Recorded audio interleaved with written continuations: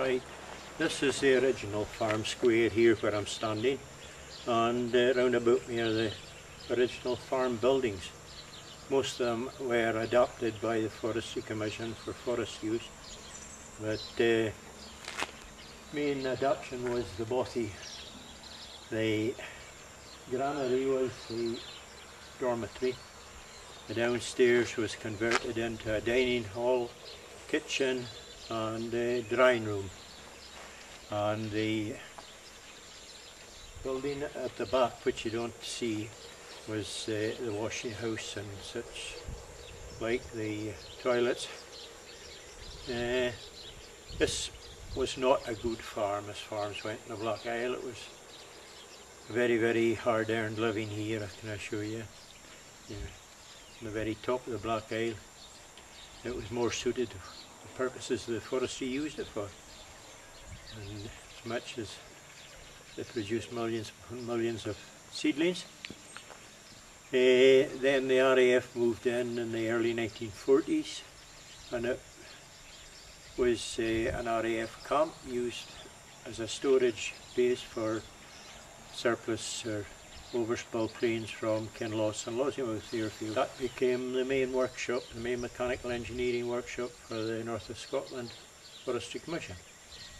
And that's where I came in 1952, and spent some very happy years here, but some very cold ones. This was a 5-star Bothy, and I would argue strongly it was unbeatable. We had a brilliant cook, a female, and not only was she a brilliant cook, she was a good-looking brilliant cook.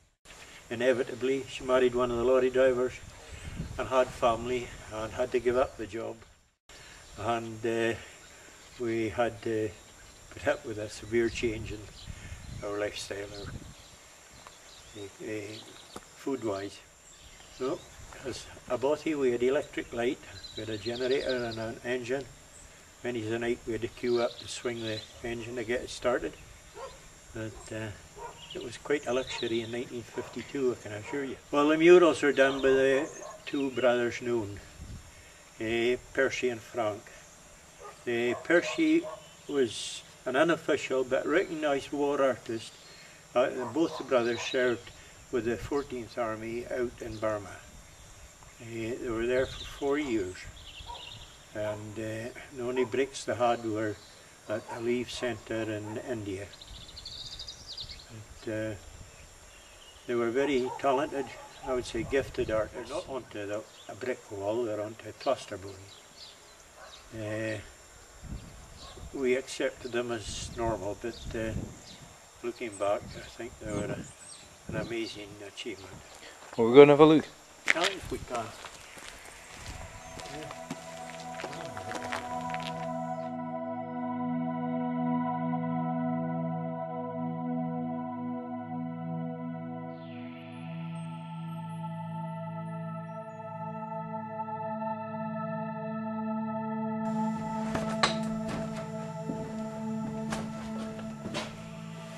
This was a dividing wall here, Gordon. And the majority of the men out in this, on the west end here, there was about 8 or 10 of us in the east section. And they all transferred in, I think it was the spring or the summer of 1954, up to Cannock. Quite a well fitted out Bothy in Cannock,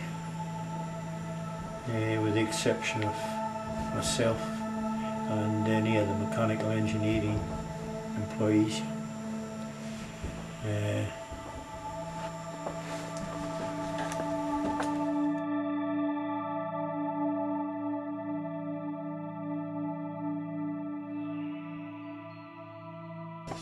Whitewashed over the top of most of the murals.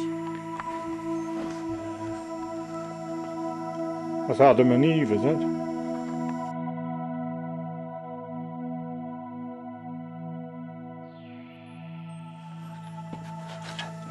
This is an interesting one.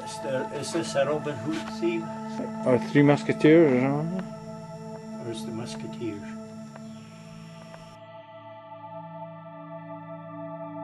Good living people. Good living, I would say. There wasn't much chance of going this thing.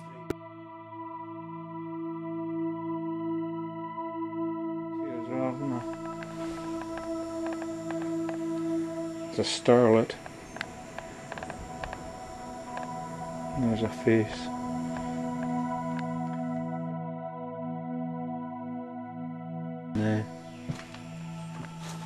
A man with a young lady.